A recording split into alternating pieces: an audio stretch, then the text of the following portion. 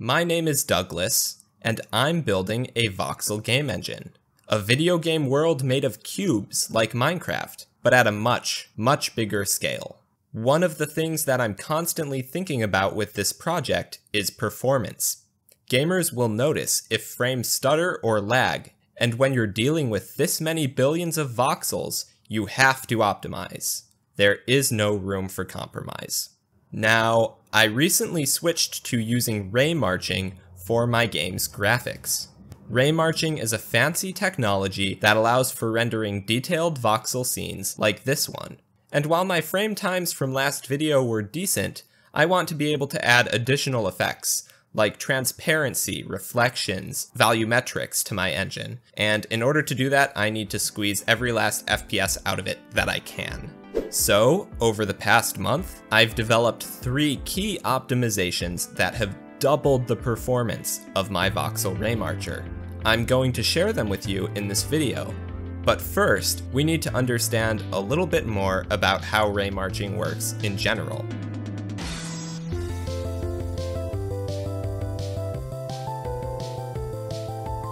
Drawing the voxel scene starts at the camera. We first figure out where the user's screen would be in 3D space, and for each pixel on the screen, we draw a tiny little ray, a line going out from the camera, in the direction that the user would be looking. We then march this ray through 3D space, moving it deeper and deeper into the scene until it eventually hits a piece of voxel geometry. The voxel grid itself is represented as a sparse tree, so large empty areas with no voxels in them are merged into single units that the rays can move through in just one step. The tree is divided into 4x4x4 regions, so if you've got one big empty region and then you put a voxel inside, that empty region gets subdivided into 64 smaller pieces. I'm going to call this a voxel brick. Remember that, because it's going to be important for later. But how do the rays actually move from one empty voxel to the next? That question brings us to the first optimization, which is to use DDA instead of ray box intersection tests. The way my renderer previously worked went something like this. I would store the ray's direction and the current voxel position in local memory. Then, when it came time to step the ray, I would use a mathematical test to determine which side of the current voxel's box would be hit by the ray first. This test involves figuring out the distance along the ray to each side of the voxel box, and then performing a division by the ray length in that direction in order to figure out which one will be hit first. But this approach isn't the best, because it requires recomputing values for all 3 ray components, x, y, and z, every step, and in addition, it uses multiplication and division, which can take multiple clock cycles. A better way is to use the Digital Differential Analyzer algorithm, or DDA for short. The idea behind DDA is that instead of recalculating these distances every step, we store the distance along the ray's path that the ray would need to travel to hit the x, y, and z plane of the current voxel. The adjacent voxel that the ray needs to move into when it steps one unit corresponds to whichever plane has the shortest distance.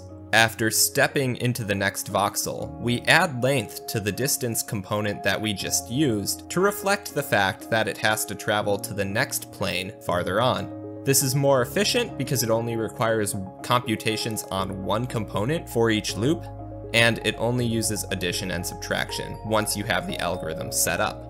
Those who are voxel enthusiasts are probably asking themselves why I didn't do this sooner. And the problem has to do with the fact that the DDA algorithm only works well for fixed voxel grids. You can't really use it when your voxels are various sizes, or your rays are stepping through large amounts of empty space, and then small amounts of empty space later on. To get around this in my engine, I still use ray box intersection tests when stepping between different levels of the voxel tree, or when moving between different voxel bricks. But when I'm within a voxel brick, I'm able to use DDA to step efficiently through the 4x4x4 volume. If anybody knows of a way to use DDA while stepping between levels, I would love to know, because so far I haven't found anything particularly helpful. Nonetheless, this optimization made a big difference when I implemented it.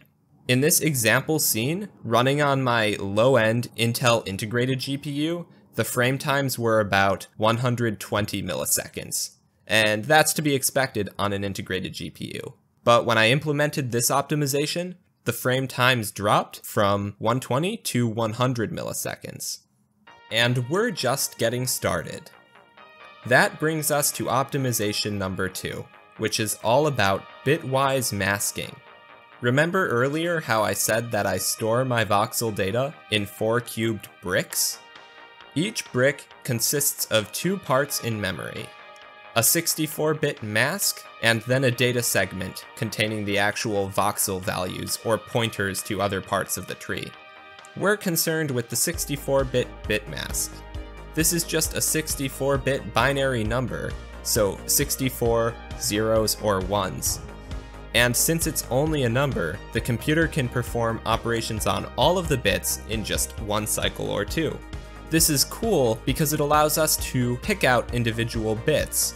We can use a bitwise AND operation to filter out a subset of the bits, or a bitwise OR to add some extra bits. With respect to my 4 cubed bricks, the 64-bit bit mask indicates which sections of the voxel grid might contain data. So for example, this voxel brick would have this number because voxels 1, 5, and 8 are all full. The idea behind bit masking is that when a ray travels through a 4 cubed brick like this, it's only going to ever visit a subset of the voxels inside. It's difficult to quantify every ray path like this in advance, but we can use some general observations to filter out a lot of the bits in the bit mask. For example, this ray is moving up and to the left, so we know that it will only ever hit voxels that are up and to the left. Similarly, this ray is moving down and to the right, so it's only possible for it to ever come into contact with these voxels down here. This is the core of the bit masking optimizations that I added to my engine. At compile time, I generate a lookup for every starting position and set of cardinal directions that array could have. And then in the ray marching shader, before I begin the DDA loop, I check the voxel position and its direction. I get the bit mask corresponding to all of the voxels that the ray could possibly hit. And in just a couple of GPU instructions, I take the bitwise AND to figure out which candidate voxels actually have data. If the bitwise AND turns up 0, meaning that there are no voxels that are both in the brick and that the ray will collide with, then the ray skips traversal within the brick and moves on to another level of the tree. After adding this to my ray marcher, the frame times on my integrated GPU dropped another 20 milliseconds, bringing me down to 80 milliseconds per frame, much closer to real time. But I wasn't finished. I had yet to implement the third optimization, the beam optimization. The beam optimization is probably the coolest of the 3 in my opinion. Now, we've established before that the time it takes to render a frame with ray marching is proportional to the screen resolution and also the length that the rays have to travel. The beam optimization capitalizes on this. The core idea is that we render a lower resolution version of our scene with less rays. We see how far those initial rays get in the lower resolution image, and then we use that distance as a starting point for the rays in our full resolution pass. This means that the full resolution rays travel a much shorter distance on average, vastly improving frame times. But there's a problem here, and this is where the real cleverness of the beam optimization comes into play. The problem is that sufficiently small voxels, or corners of objects, could slip through the cracks. For example, if we had a voxel positioned like this, where these red dots represent the rays that we're casting during the low res pass, and the entire grid here represents the full resolution image. this pixel in between these two low resolution rays, depending upon whether it uses the left pixel or the right pixel as its starting value, might miss this tiny little voxel situated in between the rays here. The solution is to notice that if the voxel is big enough, then it must hit one of the low resolution rays. So, assuming that there's some voxel here that does cover this pixel in the full res pass, if that voxel is a certain minimum size, no matter what orientation or location it has, it will always be hit by one of the low resolution rays.